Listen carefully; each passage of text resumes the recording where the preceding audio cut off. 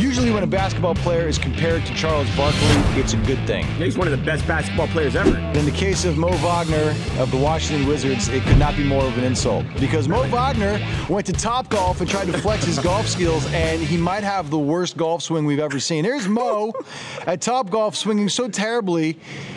I mean, dude, this guy is a world-class professional athlete. He doesn't look like it there. Dude, this guy's like a good athlete, a great basketball player, and he can't even hit the ball. This is embarrassing. He's 22 years old, 6'11" power forward. Again, world-class athlete. Goes to Topgolf in Virginia with some of his teammates and just crapped the bed. I don't even understand how you can be this poorly coordinated. It doesn't make any sense to me. And be such a good player on the basketball court where you are coordinated and can do some pretty amazing things with the basketball.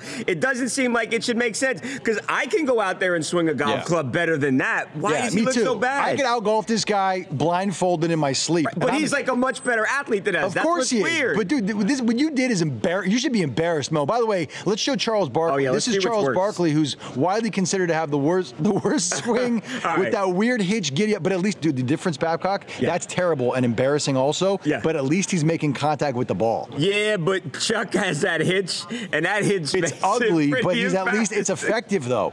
He got the ball to move forward. Mo took a chunk out of the plastic floorboard. Evan, Mo is better than Charles. I don't care what. How do you say that? Charles hit the ball.